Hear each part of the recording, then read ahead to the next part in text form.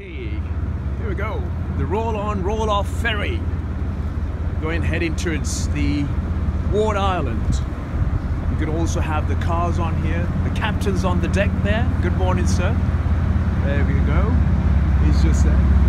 We've got my hotel that I stayed. I could have stayed in there and watched this ferry going back and forth. Instead, I'm going to endure the climate condition here in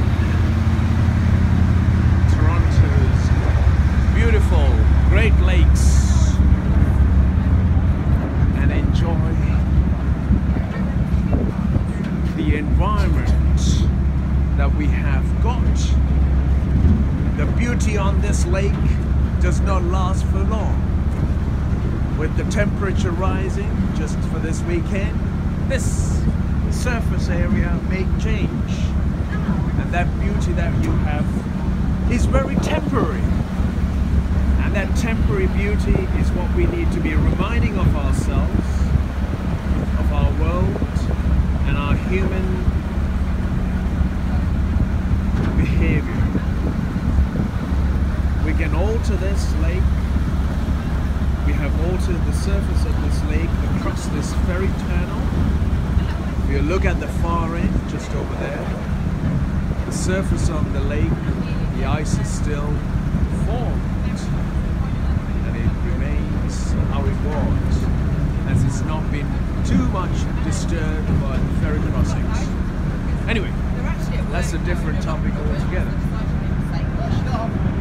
We will soon be sailing across to Ward Island, and behind us we'll leave a concrete jungle full of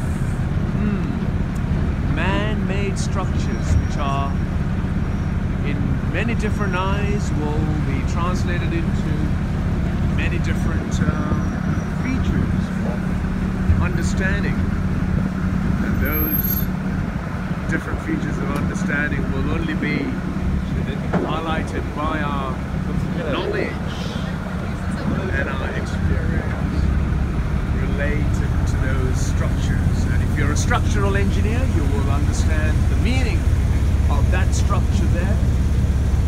If you're a civil engineer, you will understand the meaning of this structure here, and the foundations that it has to be built on will also be understood by the engineer's ability to be creative and be thinking.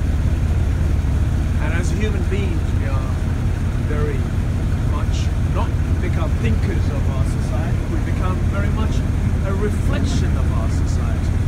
Hence,